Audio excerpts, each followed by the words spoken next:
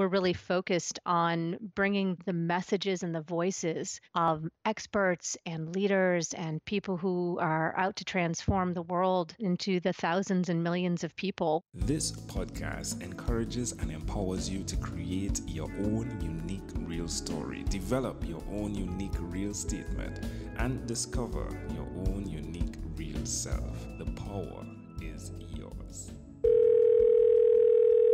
Good afternoon, Tina Dietz. Previously, episode 462 of the 12-minute convos. It's been just 2 years, 10 months, and 5 days since we last spoke. Part of the blessing that I have is to be able to help shorten other people's learning curves now that I kind of stumbled my way through it and help guide them in the right direction and kind of connect the dots between wherever they are presently and the future they really want to create. That was then, this is now. How are you doing, my friend? Wow, I didn't realize it had been that long. It seems like a drop in the bucket. I'm doing great. Well, it's good to Happy hear to your be voice. here. Yeah, I'm glad that you're here. Now, you have been here 2 years and 10 months and 5 days ago. Usually I go to the hours, but it means that we would have had this conversation at the same time in 2016, October it was, right? Wow. But that's fascinating. You're a creature of habit. Do you do all your interviews at 1:30 my time? You know what? Maybe I have a habit of scheduling that way and I don't even know it. It's one of those amazing. funny things. It's amazing. Well, we talked about so much on that episode. Packed up And in yeah. our conversation, your heart really came out in terms of how you love connecting people as well. Let's unpack what's going on. What's the latest with you, please?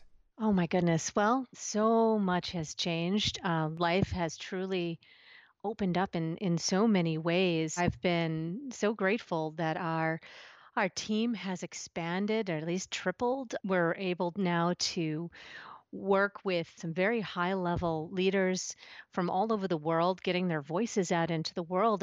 Basically, a company had a big shift. My partner in life became my partner in business, and that brought an entirely new facet to the company and is allowing us to scale tremendously. So now we're really focused on bringing the messages and the voices of experts and leaders and people who are out to transform the world out to the masses, into the thousands and millions of people. And then we're doing that through audiobooks and podcasting, and also through the deeper work of vocal leadership and vocal leadership embodiment, which is really the place where my heart lives. And we even changed the name of the company from StartSomething Creative Business Solutions to Twin Flame Studios. And I'm just really grateful to have the team and the clients and the colleagues that I do. So the podcast Start Something Show, that's in hiatus, is it?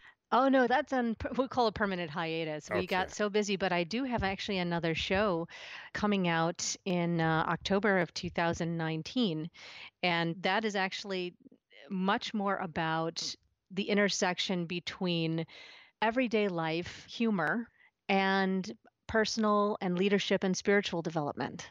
And it's a little bit more on my personality and what I find funny in the world and the people that I have an access to, these amazing people that I know, and more about having the conversations about what we find funny, what we find interesting, and moreover, what's really important, keeping yourself on track mentally, emotionally, spiritually, as a leader and just as a human being. That's beautiful. That's beautiful. Yeah. Where's the best place for someone that's listening to connect with everything that's going on, who's intrigued by getting a podcast out there or starting something, right?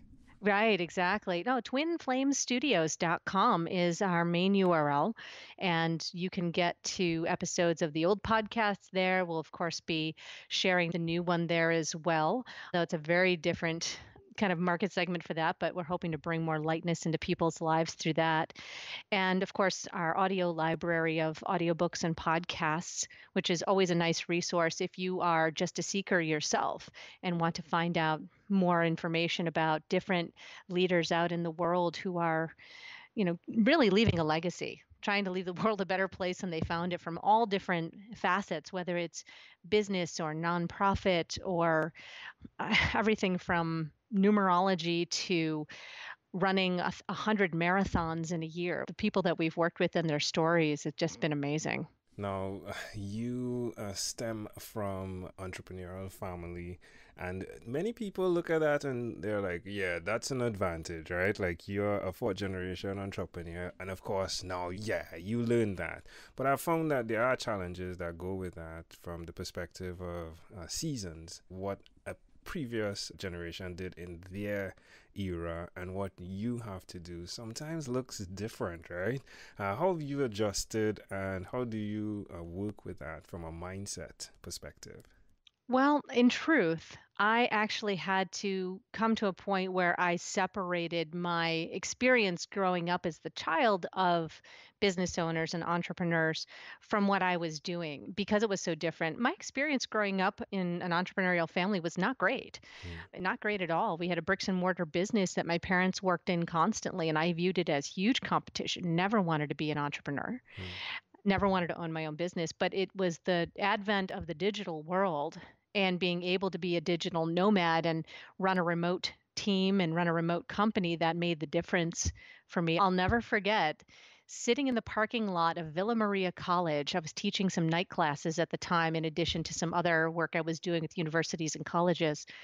And I had picked up Tim Ferriss's The 4 Hour Work Week, the first edition, right after it came out. right. And I was late for my own class because I couldn't stop reading it.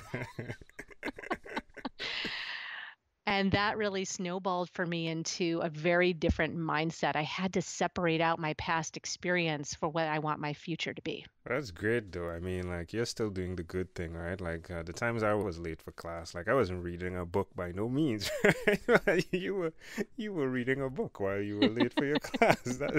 That's still great. A But great I place was to be. teaching it. I Oh was my, oh my, teaching you the were class. teaching the class. That's not a good thing. But that worked out well. My students got a big earful that night, let me tell you. I can well imagine. I can well imagine. So we spoke about as well David, right? So is David in the picture still? No, that relationship, I chose to end my 20-year marriage over a year ago, probably about almost 18 months ago now. No, I would love to get into this if it's okay with Sure, you. we can Like, explore that, sure. yeah, I would appreciate it because I'm having conversations where I'm inviting past podcast guests and things have changed. And some do not want to express that side. Mm. And I respect that. And if you do not as well, I respect that. But it's so intriguing to see what can happen as both human individuals of a relationship evolve. So, I mean, tell us, how did that work? Oh, wow. It was a challenge. I found out after the fact that usually in a relationship, one person is in this particular arc, that one person who had been me has been thinking about ending the relationship for a while, and I had been. And the other person is missing the signs of that. Hmm. And unfortunately, that was my mistake in this particular case. And if I had to change something, that's what I would change is I'm not sure how I could have been any more blunt that things were breaking down in the relationship. And, I met Dave when I was 18. Wow. And, we started dating when I was actually the day I turned 20 was our first date. And we had an incredible relationship. We have two amazing children. And there's so much growth that has happened and so much growth in different directions.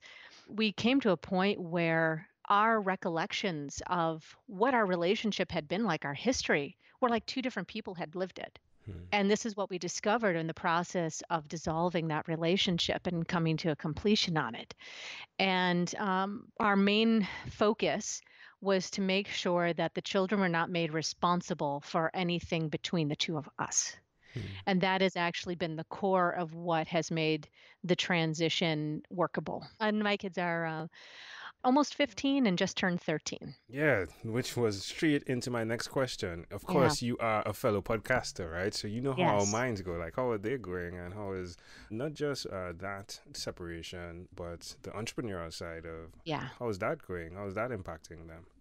Well, yeah. I mean, my kids have grown up with having an entrepreneur mom. And, I tell the story of my son being 4 years old, wearing one of my old headsets, walking back and forth across the floor. And I hear him saying, mm hmm, mm hmm. Right. How's Wow. that working out for you? Like, because Which I've been, connects to your story, though. That happened with you as well, it right? is. Like you had your tape recorder Oh, thing and you totally. were. Totally. Yeah. So my kids have Wow. YouTube, right? They have all of that. And it's interesting to see some of their attitudes emerge and some of the skills emerge. And Hmm. I try to be very conscious of what I cultivate. I'm not always on that, but they have there been emotional times and upsets and things throughout all of the processes? Yeah, there have been, but we've had a solid basis of communication to work from. And my background educationally is as a therapist, and that master's degree was worth every penny just to be able to work through. And the work that I've done myself over the years, either whether that's being coached or working through healing modalities Hmm. or letting go of trauma from the past, working with other folks, it's all been tremendously worth it to come to a point of what feels like in the last year and a half really coming home to myself and becoming what I call a sovereign being. Well, I want to say thank you. I want to say thank you for sharing that, first of all, because I think many people miss the mark when they don't share the challenges we encounter, understanding or not understanding that there are so many other individuals that are experiencing those challenges and Yeah. would connect in conversation when the truth of what they've experienced is shared. So I do thank you, as well as for me and my wife. It's a personal opportunity to reflect and have a conversation. And hey, what are we doing here? Are we aligned in our stories and the way we're looking at things? I Mm. want to say thank you from the bottom of my heart, Tina.